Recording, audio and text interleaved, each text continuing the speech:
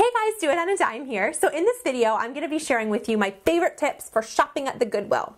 A lot of you guys leave comments on my videos, like my Goodwill hauls, and you say that you are so jealous of my Goodwill and you wish your Goodwill was the same as mine and you want to come over and go shopping. That would be really fun to go shopping. I love the third part. However, I've been to Goodwills over numerous states, in numerous cities and towns, and I would say that the Goodwill I shop at is pretty par for the course. Some of them are a little bit substandard, but quite honestly, they're all pretty much in that same range, and if you have the right skills and the right amount of time to dedicate, you can honestly find some good stuff.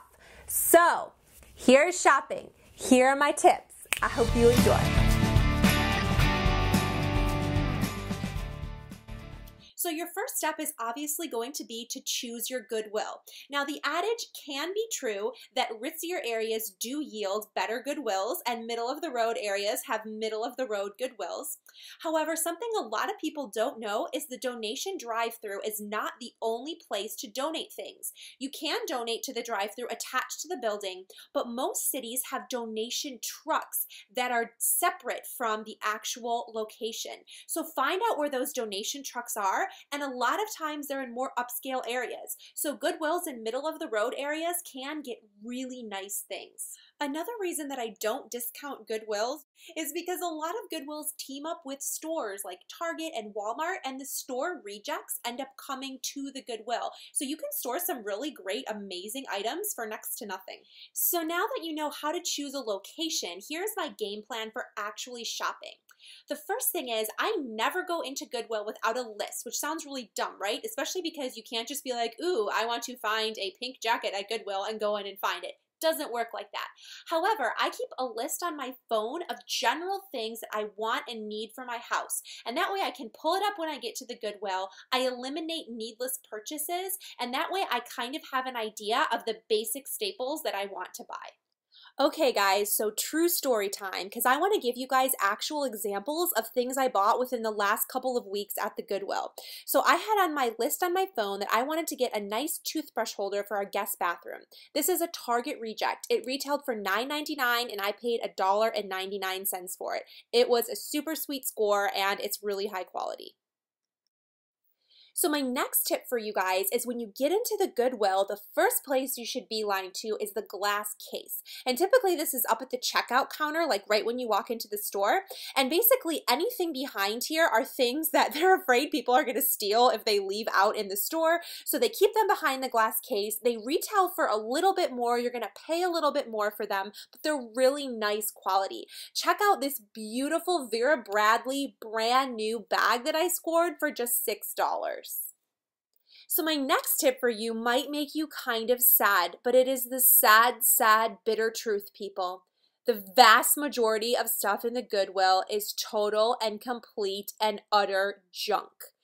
Truly and honestly, to find good quality things, you have to go to the Goodwill at least 6 to 7 times to find just a couple of good items. You've got to dig. You've got to get down, like squat down in the bottom shelf and like really dig behind stuff.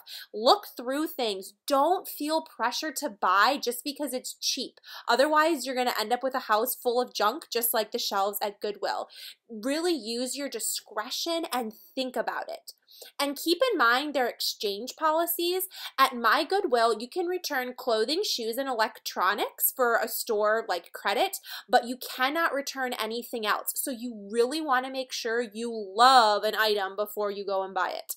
So here's some footage of me actually shopping. I just wanted to show this because I thought this was so funny and like what a weird book to have in Goodwill. Like who would buy this? No wonder it got donated. But anyways, really look through things and be picky, right? Because you're paying the same exact thing no matter how good of quality it is. So for example, I'm looking for books for my son. This book is really cute. It's a pop-up book, but it's horrible quality. Some kid was silly and went and colored all over it. But then I found this other super amazing pop-up book. It looked like no kid had ever read this before. It was literally in mint condition for $1.39. So use discretion, be really picky with what you buy, and really look at everything cover to cover, whether it's a book or an item.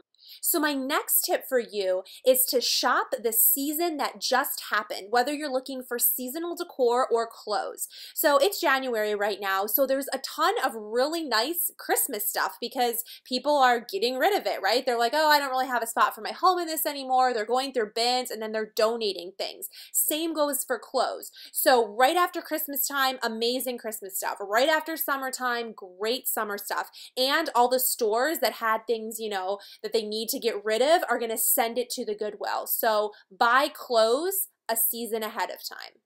So my next tip, there are a few things that universally in any Goodwill you go in are amazing. One of those things are baskets. Every Goodwill has baskets, and any Goodwill I've ever been in has a pretty awesome selection. So use that to your advantage. These are great organizers, and at $1.99 a pop, you really can't go wrong. Time out. Do you guys see this little old man popping a squat over the basket? Ay, ay, ay. This is why I love Goodwill, because they have funny stuff sometimes. Okay, so true story time. Remember my list that I keep on my phone? Well, I had on there that I wanted a basket to keep my piano books in because, you know, I don't want them on the floor with all the kids running around. This basket was $1.99. It's super high quality. I can stick all my piano books in here on the piano. It looks really pretty. No one would ever know it came from Goodwill. Okay, some of you guys might be mad at me. Please don't be mad at me. This was just a really good find, I promise. This laundry basket, I kid you not. Like, I wish I was kidding. I paid $2.99 for this. These retail for like $40 at Target in the basket section. Who would have thunk?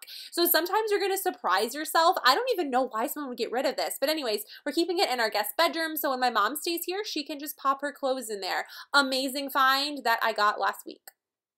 So this leads into my next tip, which is a lot of you guys ask me, Kathryn, how do you get such good timing? Like every time I go into Goodwill, I never feel like I have good timing for stuff.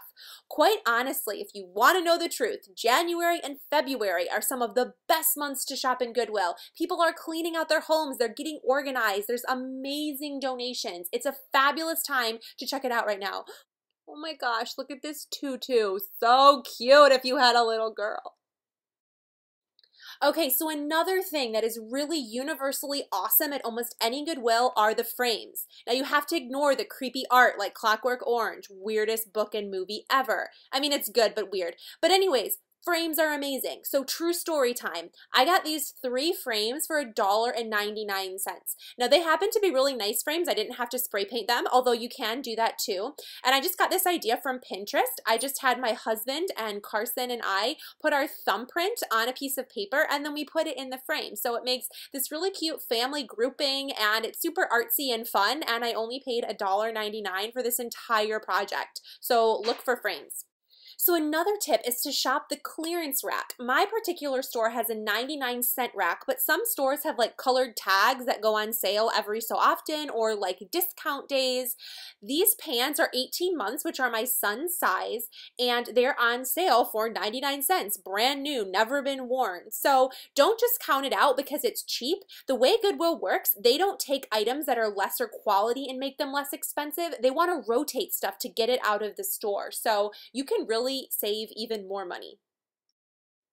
Okay, so more tips for you guys. If you're having trouble finding decor stuff and you really want to, I don't know, add like a fun accent to your home, check the plate section. These plates would be really fun and funky if you had an eclectic taste. And trust me, by no means am I saying that you guys have to decorate your home like me, like at all. This is just some things that I've personally found.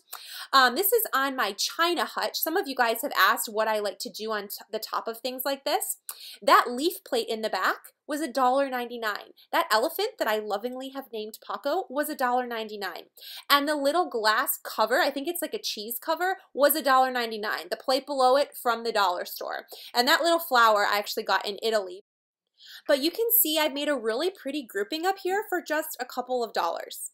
So my last and final tip for you guys is to think outside the box. This is back in my house by the front door. This is my entryway closet. And I posted this on Facebook the other day and a lot of you guys commented on it.